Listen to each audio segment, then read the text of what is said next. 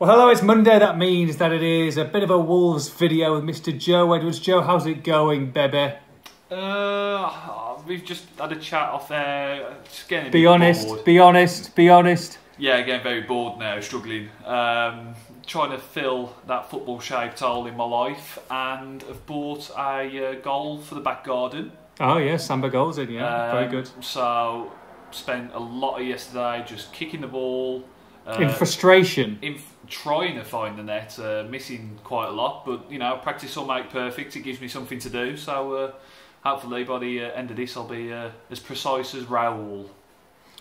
I'll be honest, I'm just in my pyjamas, so I don't, you know, at least you're getting out. I'm still wearing a lime fluorescent green Disney 5K t-shirt, so you know, at least you're way ahead of me, mate. Lovely. Right, so for the next few weeks, because we're going to be here for the next 3 at least, and probably 4, we're going to be doing a little bit of a review of the season on positional players. So a bit like we do at the end of each season. So we'll start off with the goalkeepers. Defenders will be next week. Then the following week will be midfielders. Then strikers. Yeah, and we'll finish off with management, but hopefully we'll be out in the open air by then. We won't need to do that. But yeah, we're going to start off with goalkeepers today. So Joe, obviously we're talking about 2 goalkeepers, one man in particular. Would you like to just describe your comments and your summary on Mr. Rui Patricio this season? Very good would be short, and improved upon last season, I would say as well. I think he's barely put a foot wrong, to be honest, and proved himself to be one of the most consistent shot stoppers in the Premier League. I mean, he came in with obviously a very big reputation, Euro 2016 winner, Ballon d'Or nominee, statue of him back in Portugal, and big things, you know, were rightly expected of him. And in that first season, obviously he was a good goalkeeper, but I think there were a few occasions where, you know, his distribution was found wanting, maybe looking a bit lean, not quite, you know, rough and ready for the Premier League, you know, if you will. And I think he's brushed up on both of those aspects this season. I think we've saw a far more well-rounded goalkeeper, and to be honest, you know, I think there is a few in the division that you would say that you'd have ahead of him. I think Alisson and Edison, you know, are the 2 standouts. There's 2 standouts. You know, you could argue you'd sort of have De Gea and Lloris and things like that. But you know, in terms of a team of Wolves' stature, chasing Champions League, being in the Europa League, I don't think you're going to find anyone better really than Rui. Yeah, and like you say, he has improved, and you think he's probably still got a little bit more to find as well. He didn't quite make my top 5 players of the season. I think he was very close to yours, but at the same time, he has made some vital saves. He has, and that's the thing. He's always been a very, very good shot stopper. The saves out of the ordinary is where he kind of fries, but added to that, it's just those little things that he's added to his game. I think we saw him drop, didn't we, for the Cardiff game last season, when, you know, the more physical John Ruddy was preferred, and you know, the jury was out as to whether Patricio could stand up to those physical tests. There's been no such questions this season. I think no matter the opponent, whether it's been, you know, Europa League, whether it's been, you know, Punic Yerevan or Besiktas, or if it's been, you know, Slavan Bratislava, every kind of different team that Rui's kind of come up against, he stood up to the test and, you know, proved himself to be that keeper that we all, you know, suspected he would be. Yeah, and look, goes without saying, it was last season as well. Amazing stopper at penalties as well, isn't he? I mean, he's fantastic at penalties. You don't want to be facing Rui Patricio there. He's had 1 or 2 ricks, but I mean, all goalkeepers do.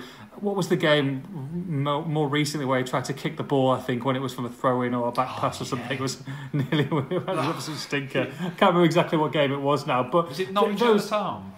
It might have been. Yeah, but yeah. Yeah, it might have been. But anyway, didn't end up in the back of the net. And like you say, all goalkeepers have these. I mean, you look at De Gea and some of his mistakes in the last couple of seasons. So, you know, you compare and contrasting someone like that. I think I'd rather have Rui, to be honest. So obviously, Wolves number 1, without a shadow of doubt, and moving forward will be as well. On the other hand, John Ruddy, who's been his deputy, always knew he was going to be his deputy this season. Very much a cup goalkeeper and a fantastic team and club guy. But maybe would be slightly disappointed. He hasn't had more opportunities with the amount of games Wolves have had to play this season. Yeah, I think on reflection, I think obviously this is a period where you can reflect on what has happened so far this season. I think John can feel a little bit hard done to. I think there's been a few occasions where you would have expected him to play. Some of those early qualifying games, really, for the Europa League, you thought he may well have played in them. Crusaders and things like that. He didn't. And then you've got that Espanyol away leg. Really kind of sticks out to me. 4-0 up from the first leg. You're thinking, nailed on, and he didn't play. And it's a difficult one with John because I think. Matt Murray summed it up quite nicely in the paper last week in that he's probably the best number 2 that you'll find, but and in turn he's going to feel frustrated because he could be a very good number 1 for somebody, a top end championship club, a club that's looking to make that next step and get into the playoffs, get into the Premier League. I don't think you're going to find a better kind of experienced safe pair of hands than John. So his contract runs out at the end of the season. We've got. Do you think it'll be up to him whether he wants to extend, or I mean, obviously it's the club, but do you think the club will offer him a deal, and it will be up to him to decide whether he wants to stay or go and make more first team appearances somewhere else?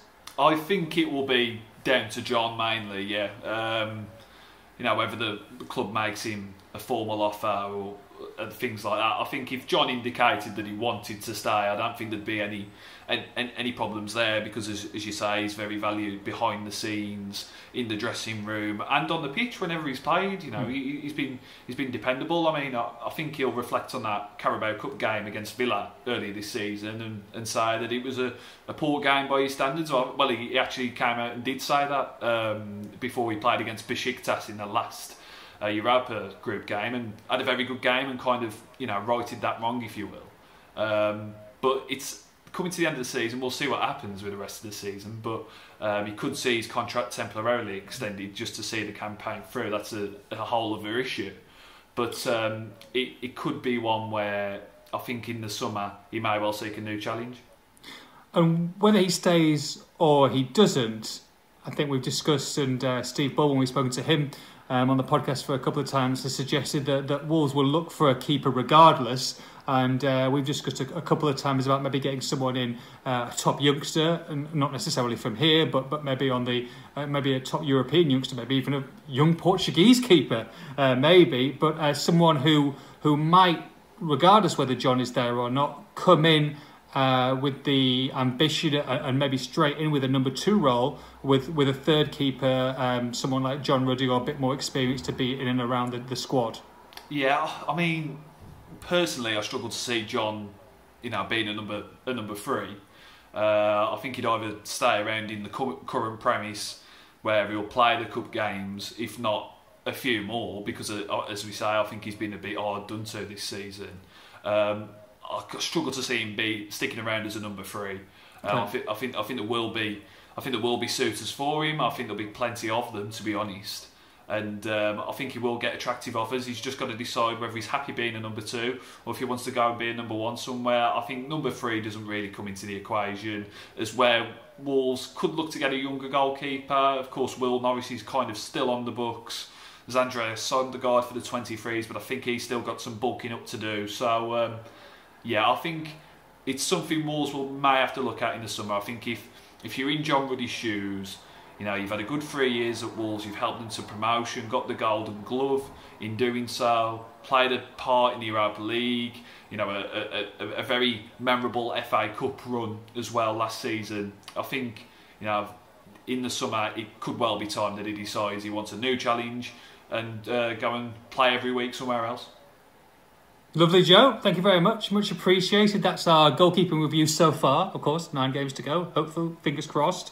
Next Monday, we'll be back with the defenders. Joe, have a good one. Keep occupied. Keep hitting that goal.